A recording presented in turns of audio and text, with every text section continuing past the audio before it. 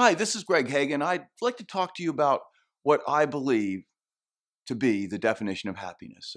Many years ago, as I started to become successful, I started buying stuff. And it was my dream to have fancy cars. And in fact, I'm embarrassed to say that at one point, at the height of all this, I had three actually very, very expensive cars, 9 motorcycles, and 2 airplanes. And, that was crazy. I had to hire somebody to keep the batteries charged and all my stuff. And it was interesting because I'd always dreamed that one day when I was successful and had money, I'd have a big home and have everything I wanted to buy. And yet it was interesting because I was having coffee with a dear friend, his name is Bruce, and he's one of the wisest people I've ever known. And Bruce said to me, he said, Greg, you don't look like as happy and as enthusiastic as you normally always have been. And I said, Bruce, it's true. I just don't feel like as happy and as on fire and as excited as I've been the last few years, last 10 or 15 years. And he says, I know why. And I said, why?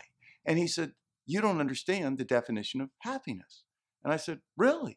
And he said, Greg, happiness is that deep sense of satisfaction that comes from the enthusiastic pursuit of a worthwhile goal of your own choosing. He said, see, you're confusing purpose with pleasure. You see, happiness comes from having a goal, having a purpose. It's a deep sense of satisfaction down in your gut.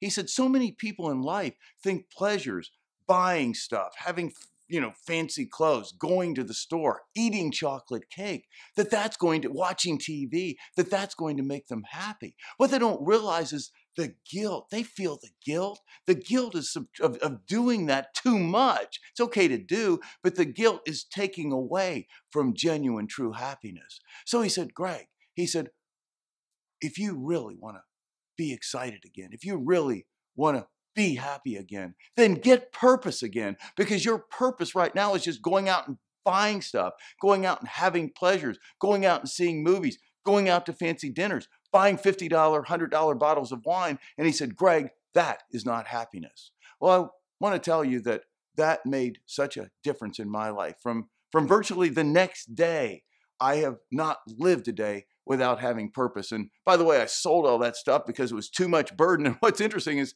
I tell my wife, Roseanne, that, gosh, having purpose is like the best budgeting mechanism in the world, because you don't have time to go out and buy anything because you're so excited all day about what you have purpose about.